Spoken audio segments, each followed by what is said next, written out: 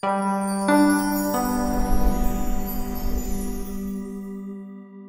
to the overview of Mark chapter 9. I am so proud of you that you've continued to grow with us in our daily growth book.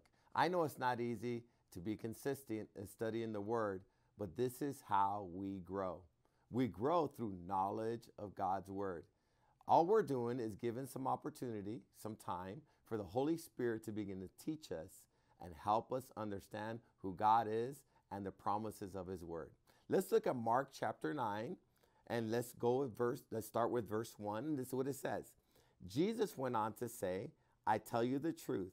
Some standing here right now will not die before they see the kingdom of heaven arrive in great power. The kingdom of God arrive in great power. Jesus is now predicting, or he's prophesying, that some of the disciples that he's speaking to, that he's teaching, will see the kingdom of God arrive in great power. You know what it means? They're going to get a glimpse of heaven. They're going to see how heaven really works. They're going to see the power of God. And this is where it starts. In verse 2, 6 days later, they see it.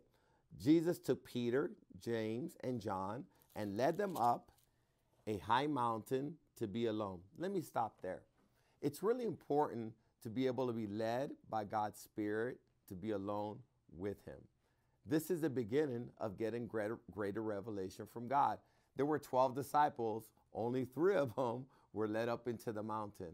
Every day, God wants to lead us in alone time with Him so He could reveal Himself to us. Let's take a look at it.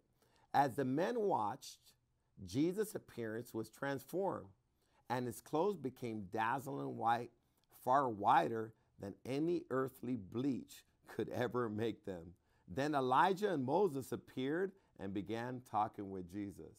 They saw Jesus in a way they've never seen Him. They seen Him as light, it was dazzling white.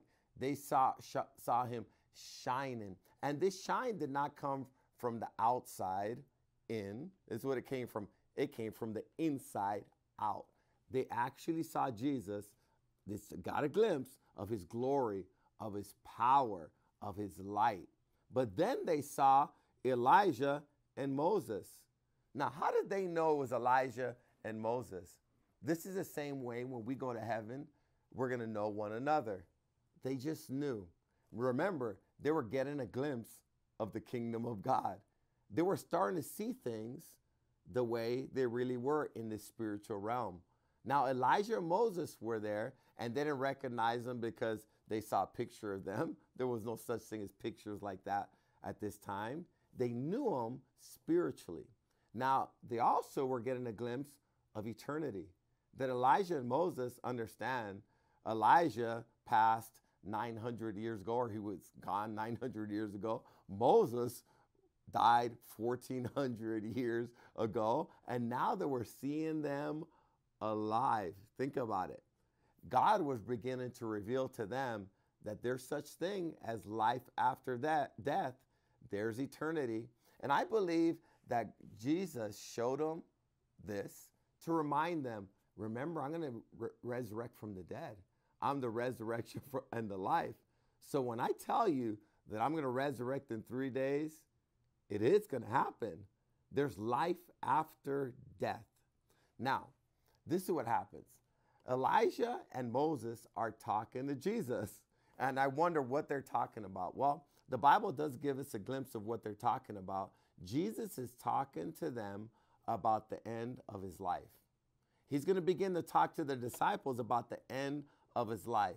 The disciples don't truly understand why He came. He came to die and suffer for the sins of mankind and then resurrect from the dead. They don't understand this. They actually think that He's coming to establish a physical kingdom on earth and they're going to rule with Him. Then, this is what the Bible says in verse 7. Then a cloud overshadowed them, and a voice from the cloud said, "This is my dearly loved Son. Listen to Him." Suddenly, when they looked around, Moses and Elijah were gone, and they saw only Jesus with them. This is very important part of Scripture because Elijah represented the prophets and Moses represented the law.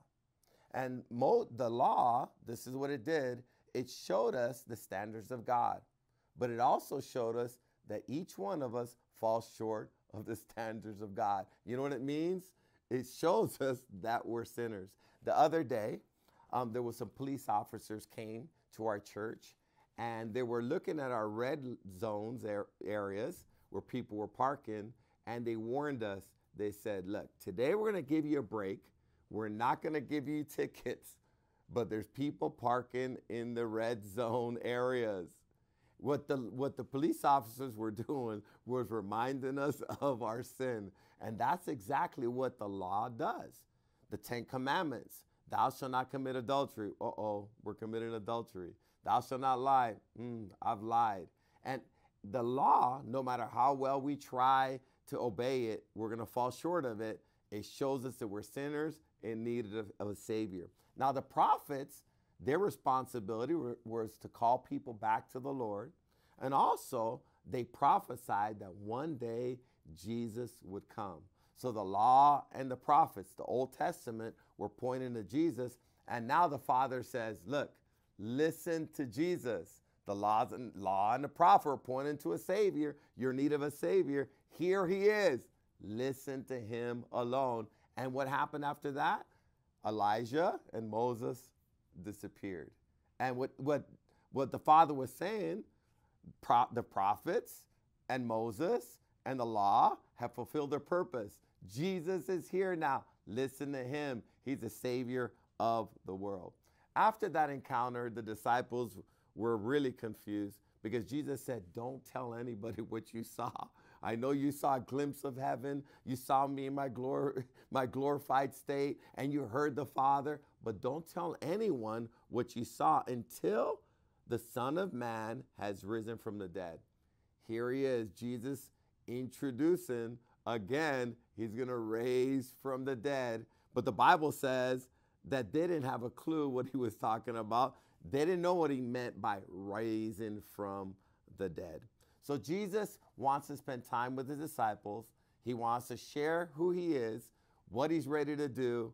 The disciples in this chapter seem like they're not getting it. So Jesus is going to state it over and over again. He says it one more time here in verse 12. And it says, yet why do the scriptures say that the Son, Jesus said this, that the Son must suffer greatly and be treated with utter contempt? He's letting them know, I know you guys are thinking I'm coming to establish a kingdom where we're going to overthrow the Roman Empire and you're going to rule with me. That's going to happen one day. But here, I came to suffer and die for the sins of mankind and overthrow a demonic kingdom, the kingdom of Satan, the kingdom of sin, the kingdom of death.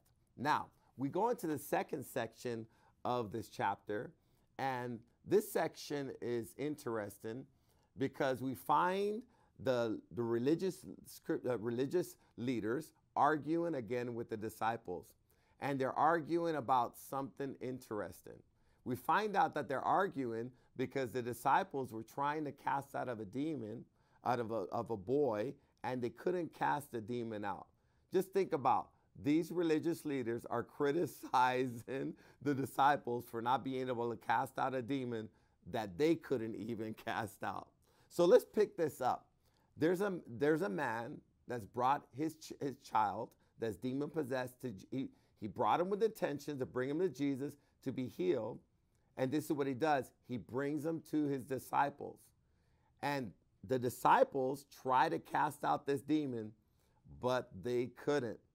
And this man now is speaking to Jesus, and he's saying, Jesus, this is what he says. He replied, since he was a little boy, the Spirit often throws him into the fire and into the water, trying to kill him.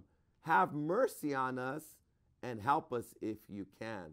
Now, the disciples tried to cast out this demon, and they couldn't. And now he's bringing the same demon-possessed little boy to Jesus, and he's saying, have mercy. Maybe you can do this. I love the scripture where Jesus says, what do you mean if I can? Jesus asked. Anything is possible if a person believes. Jesus is saying, of course I can. The question isn't if I can cast out the demon. The question is, will you believe? Now, Jesus mentioned the reason that they couldn't cast out the demon is because they didn't have enough faith. He described the whole generation as a faithless generation. A generation that doesn't have faith in Jesus is a generation that puts up with demons but doesn't cast them out.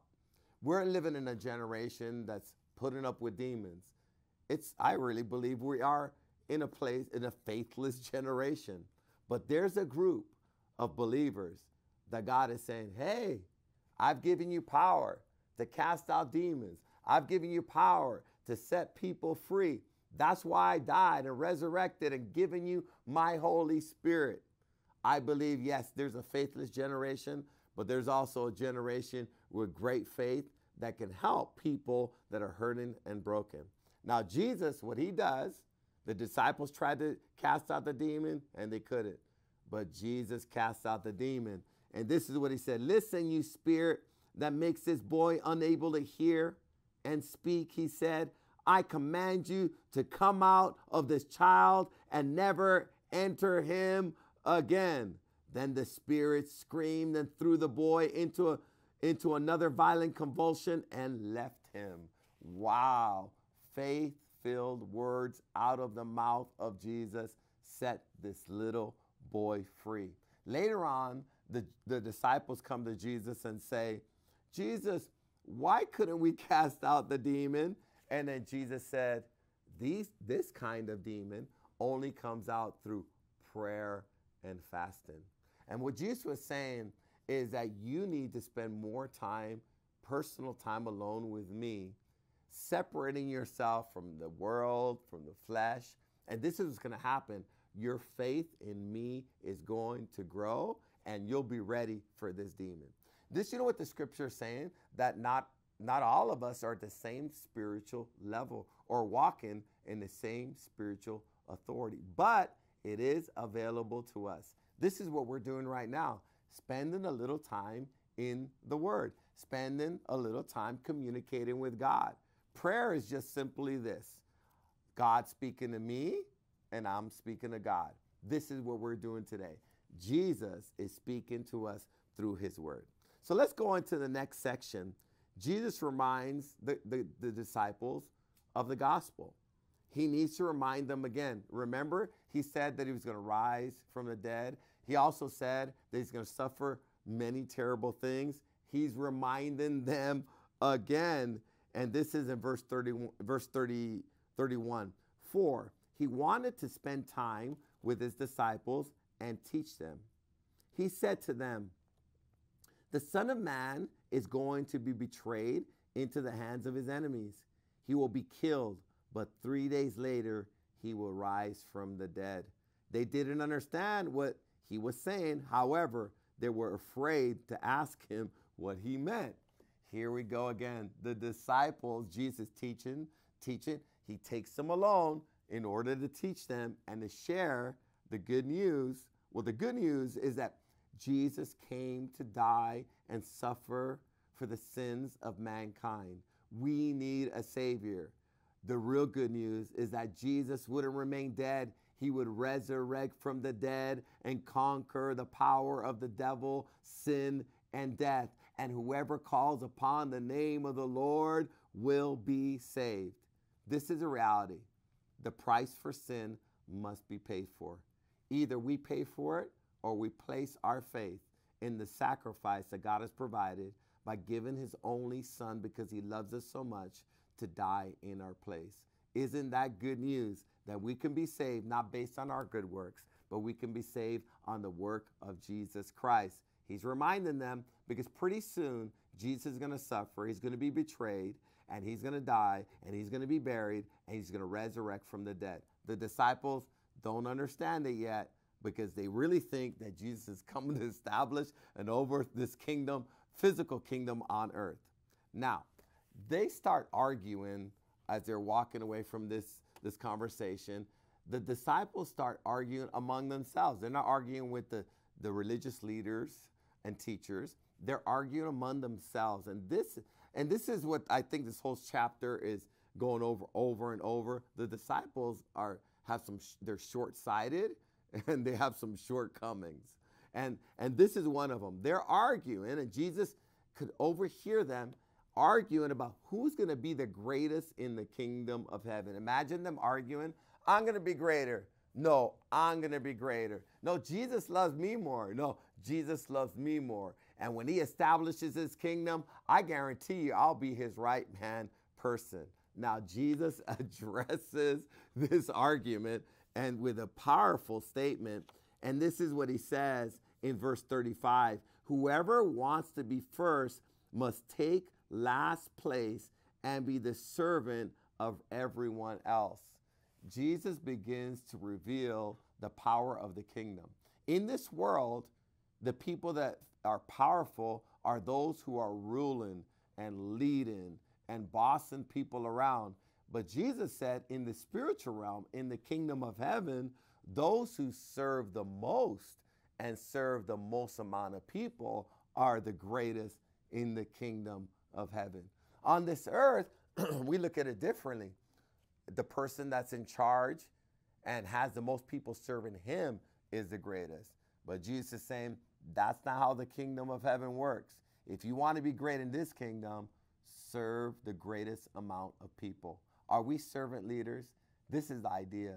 If the people will let us serve them, they'll let us lead them to Jesus Christ.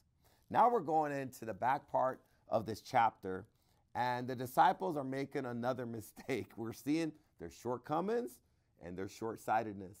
They find a man that's casting out demons in the name of Jesus, and this is what they said in verse 30. John said to Jesus, "Teacher, we saw someone using your name to cast out demons, but we told him to stop because he wasn't in our group." Just think about that. So now the disciples are messing up again. And someone is using the name of Jesus and actually casting out demons. And they're saying, stop. You can't use that name because you're not in our group. Isn't that how most humans are? We're so exclusive. That means if you don't do it the way we do it and you're not part of our group, what right do you have to claim that you're spiritual? What right do you have to use the name of Jesus? We're going to be surprised who God is going to use. We're going to be surprised, I think a lot of us, who's going to be in heaven. They might not be doctrinally in agreement with every single one of us, but we're going to find out that they're going to be there from all walks of people that place their faith in Jesus Christ. So they're casting out demons. Now Jesus says, don't stop him, Jesus said. No one who performs a miracle in my name will soon be able to speak evil of me. Anyone who is not against us is for us. Now Jesus is saying, don't stop them, because even if their motives are off, this is what Jesus is saying. They're going to see the power of my name, and this is what's going to happen. They're going to be won over when they see the power of my name. You know what Jesus is saying? There's power in his name. Imagine there might be some people that don't know God as good as you, but they're using the name of Jesus and it's working for them. Why don't we go ahead and use the name of Jesus? And I think it's really important for us not to try to be the police, Holy Spirit police. I believe it's our responsibility to show grace, mercy, and love. Of course, teach the word of God and teach the gospel of Jesus Christ, and let God do the judging. Let God do the separating. So we go on, and Jesus is reminding them, let them use my name. If they're not against us, they're for us. And now we go to the last section. And this last section, Jesus is reminding the disciples and every single one of us that there is eternal life and that there is eternal death or a hell. And he's warning, make sure you understand that there's an eternity waiting for you, and cut off everything that will cut you off from eternal life and maybe even take you to hell. There's things that can actually take us to hell. And Jesus says, if your hand causes you to sin, cut it off. It is better to enter eternal life with only one hand than to go into the unquenchable fires of hell with two hands. If your foot causes you to sin, cut it off. It's better to enter eternal life with only one foot than to be thrown into hell with 2 feet. And if your eye causes you to sin, gouge it out. It's better to enter the kingdom of God with only one eye than have 2 eyes and be thrown into hell, where the maggots never die and the fire never goes out. Obviously, God is not talking about maiming yourself and plugging out physical eyes, but he's talking about the spiritual. And he's saying if there's anything that will cut you off from God and stop you from believing in Jesus Christ and receiving the gift of eternal life, cut it off. It's also saying that sin has the power to cut us off from God and send us to hell. And he's saying it's a real place. Jesus is talking about heaven's a real place. And I hear people say, I believe in heaven, but do you believe in hell as well? Jesus here is doing a comparison contrast. He's talking about you can go to heaven or you can go to hell. He's describing both places, not as a figment, not as a story, but he's saying it's a real place to be avoided at any cost. Jesus is saying right now, and he's talking to every one of us, is there anything that we need to cut off that's separating us from God? And we know what it could be. It could be something that we're touching with our hands, looking at with our eyes, whatever it is. What he's saying, cut it off, repent of it, turn to Jesus, and receive the gift of eternal life. Think about it. One day we'll be spending eternity in heaven, or we'll be spending eternity in an everlasting hell forever and ever, where nothing dies. I sure want to make sure that I've placed my faith in Jesus Christ. And I also want to make sure that you've done the same. And if you're saying, Pastor, I've heard the teaching today, and I want to receive Jesus as my Lord and Savior, or there's something I need to repent of. You know what it is. It could be something that you've been battling with. It's okay. There's mercy, and there's grace, and there's love. Because Jesus is talking about hell, not because he hates us, because he loves us. He doesn't want us to go there. And he's saying, be aware of your eternity, and be aware that your life is very short on this earth, and don't miss it. What is a profit to gain the whole world and at the end lose your soul? So if you're saying, Pastor, that's me. I want to give my life to Jesus. I want to repent of my sins. I want eternal life. You can have it today. Why? Because Jesus already suffered and died and resurrected from the dead for our sins. The price has been paid for. All we have to do is place our faith in him. If you want to receive Jesus or repent of your sins, repeat after me. Say, Jesus, I believe that I'm a sinner in need of a Savior. I know that my good works cannot save me. I believe that you suffered, you died, you were buried, and then you resurrected from the dead for my sins. You conquered the wage of sin, which is death. Thank you, Jesus, for taking my place. I repent of my sins. Today, I cut off every sin that would separate me from you. Save me, set me free. I receive the free gift of eternal life. And I confess you as my Lord and Savior, Jesus. In Jesus' name, I pray, amen. If you said that prayer and you meant it, congratulations. You're saved, you're born again, and you have eternal life and never have to fear hell, because the price for your sins have already been paid for. God bless you. Let's continue growing in our daily growth book. I'm so proud of you. Let's keep going forward day by day. If you felt you've been a little inconsistent, it's okay. Let's pick it up again and study the word on a daily basis. We love you so much. God bless.